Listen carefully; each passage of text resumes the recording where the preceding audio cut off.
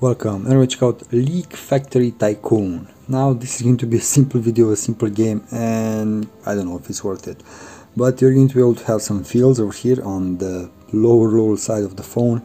You're going to be able to increase those fields, and you're going to be able to have quite a lot of this green thing, probably leek or whatever they call it. And you're going to be able to do some upgrades. Now if you're going to do enough upgrades, and of course I had the pop-up ad.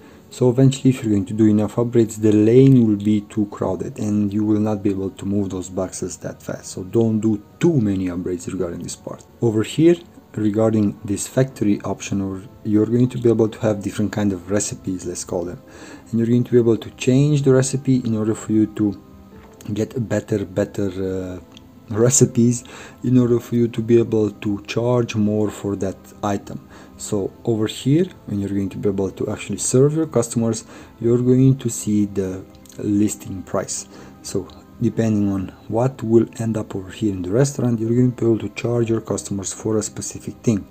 Now you're going to do some upgrades over here, and depending on how much did you upgrade in the factory, you're going to be able to have a specific recipe. But you're going to want to upgrade the belt speed in order for you to move the merchandise quite fast. But what you're also going to want to upgrade is going to be the boxes. So if you're going to go over here in the upgrade box option, you're going to want to upgrade over here as fast as you can, because this is how you're going to increase the amount for each specific box. You're going to be able to charge more for the box. So keep in mind, the price on the top of the screen over here is going to be for only one specific item. But if you're going to go over here and upgrade these boxes, you're going to have more items, the same items in that box. So that you're going to be able to charge even more. Now you're going to need to watch quite a lot of ads. Every once in a while you're going to need to go offline, because you cannot do anything regarding this game. It's not that complex, and honestly it's not that interesting. I will not play it anymore.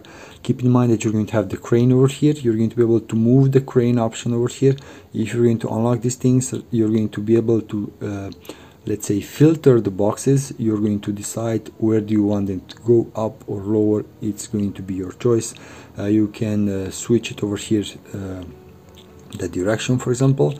So I'm going to change it like this, and it will automatically throw the items in a different part. Okay, so if you're going to change it like this, it will automatically send them down. If it's going to notice that some of the items that you have selected over here are still in the lane, you're going to drag them back and so on. It's a simple game. Give it a try if you do desire to do that. But if you have played better games, drop them in the comments below. Until next time, take care and be safe. Bye.